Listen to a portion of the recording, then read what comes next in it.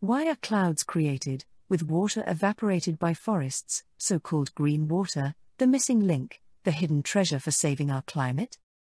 Well, in a nutshell, trees make clouds and clouds cool.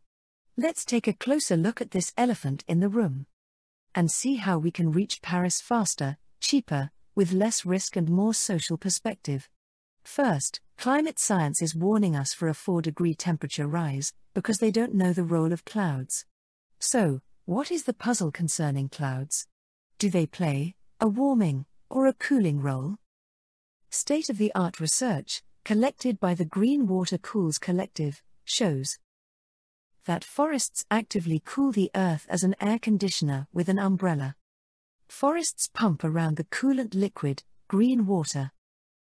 Green water absorbs energy, while being evapotranspired by leaves, when harvesting carbon dioxide, and release it into space, when attaching to organic aerosols, also produced by the forests, to form clouds, and then the created clouds act like an umbrella, which reflect the incoming sunlight back into space. The water returns through rain.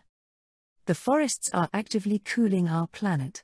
We have ice at the North Pole, because we have forests that are cooling. The forests are a refrigerator, our air conditioning that runs on sunlight, not the North Pole. The poles passively cool our Earth by reflecting sunlight, as long as the Earth is cool enough. It is crucial that forests are connected to the ocean, so that forests are able to actively attract and pump around water through the biotic pump. The use of fossil fuels made it possible for society to produce more. The increased prosperity led to a rising world population, and the increase in greenhouse gases, to a higher temperature. Growing prosperity and world population are also the driving forces behind deforestation of high-quality forests, 13 times the size of France since 1880, reducing the cooling capacity via green water, and also causing temperature rise. We humans contributed to climate change in 2 different ways: emissions and deforestation.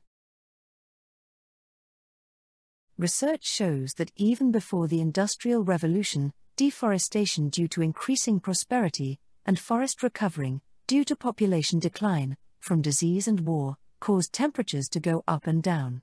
The temperature of the Earth is a result of the effects of the warming, minus those of the cooling processes. The temperature can rise due to a greater effect of the heating processes, but also due to less cooling. When the effect of rising temperature, due to lower cooling capacity caused by deforestation, is attributed to the temperature effect of more greenhouse gases, this explains not only the high future temperature sensitivity of carbon dioxide in climate models, but also why climate science cannot model the role of clouds and undervaluate the cooling function of nature. When we take into account the cooling role of forests via green water in our climate policy, we can reduce our risks in the first place by creating a free but oh so valuable climate insurance. First, we 100% fully live up to the agreed Paris carbon budget.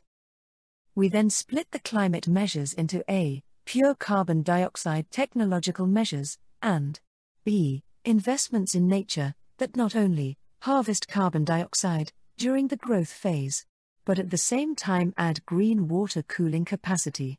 We tilt as many investments as possible to smart green water investments, and also bring them forward in time, where possible. When the research is correct, we will add more cooling power, and the climate will begin to stabilize, and may even begin to cool down. In addition to lowering the risk, we not only achieve our goals faster, but also cheaper, because we have to make fewer technology investments. Most likely, these are also the more expensive ones. We know the role of carbon dioxide, but it is crucial to start seeing the role of green water and acting on it, because, when we're right, and we haven't restored nature's cooling capacity, it may be too late to save our civilization, even if we have 100% clean energy tomorrow. By acting on it, the chances of survival are increased, without additional economic or social risk. If we're not right, we have no regrets, because we've stuck to the Paris carbon budget and we've had a risk-free climate experiment. Only not restoring nature has the potential of a huge regret. Can you still look at yourself in the mirror? And future generations in their eyes? When You don't act on this knowledge? Not acting on this knowledge seems unnecessary and irresponsible gambling with our future and that of future generations.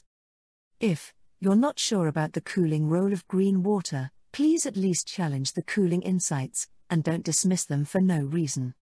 One new connection to the right person can make all the difference to save our civilization. Maybe it is yours. Please put this video forward in your network. When you want to know more, or can help us spread the knowledge, please visit the website or send an email to connect@greenwatercools.org. Any help is welcome. You are also welcome to join the Green Water Cools LinkedIn group, and we are looking forward to seeing you at our events. Ask not what Earth can do for you, ask what you can do for Earth.